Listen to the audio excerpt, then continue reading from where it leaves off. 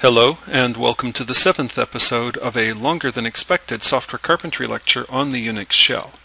This episode will take a quick look at job control, a topic that's less important today than it was back in the Dark Ages, but which is coming back into its own as more people begin to leverage the power of computer networks. We're looking at how to control a computer using a command line shell.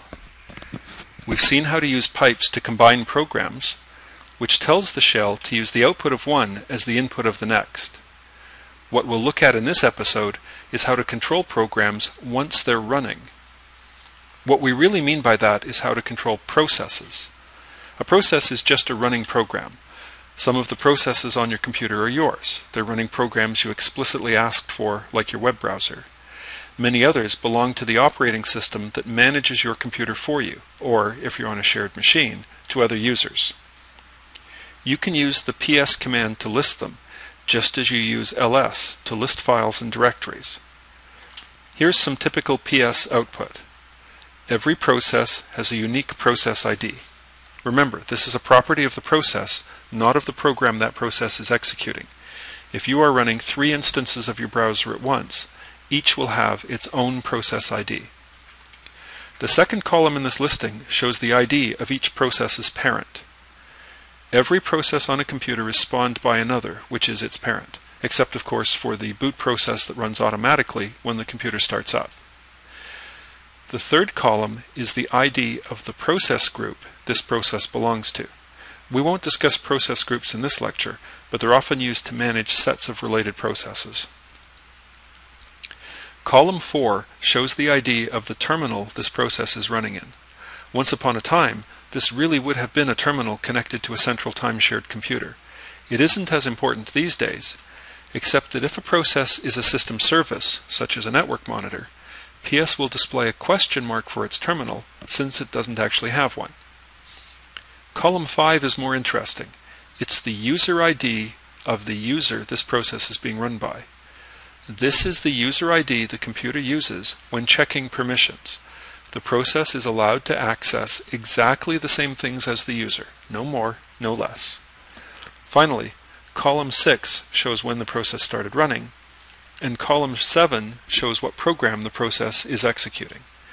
Your version of PS may show more or fewer columns, or may show them in a different order, but the same information is generally available everywhere.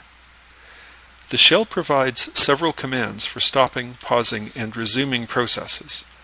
To see them in action, let's run our analyze program on our latest data files. After a few minutes go by, we realize that this is going to take a while to finish. Being impatient, we kill the process by typing Ctrl-C. This stops the currently executing program right away. Any results it has calculated, but not written to disk, are lost.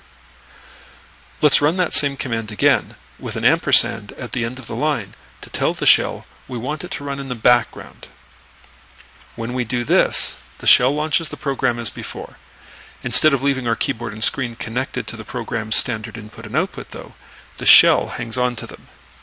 This means the shell can give us a fresh command prompt and start running other commands right away. Here, for example, we're checking for new Facebook events. Since there's nothing going on, let's run the jobs command. This tells us what processes are currently running in the background.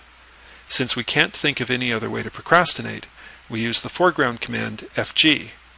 This brings our background job into the foreground. If we have several jobs running in the background, we can control which one we bring to the foreground using FG%1, FG%2, and so on. The IDs are not the process IDs, instead they are the job IDs displayed by the jobs command. Finally, when analyze finishes running, the shell gives us a fresh prompt as usual. The shell gives us one more tool for job control. If a process is already running in the foreground, Ctrl-Z will pause it and return control to the shell. We can then use FG to resume it in the foreground, or BG to resume it as a background job. For example, let's run analyze again, and then type Ctrl-Z. The shell immediately tells us that our program has been stopped, and gives us its job number. If we type BG%1, the shell starts the process running again, but in the background. We can check that it's running using jobs, and if we want, kill it while it's still in the background using kill and the job number. This has the same effect as bringing it to the foreground and then typing Control-C. Job control was important when users only had one terminal window at a time. It's less important now. If we want to run another program, it's easy enough to open another window and run it there.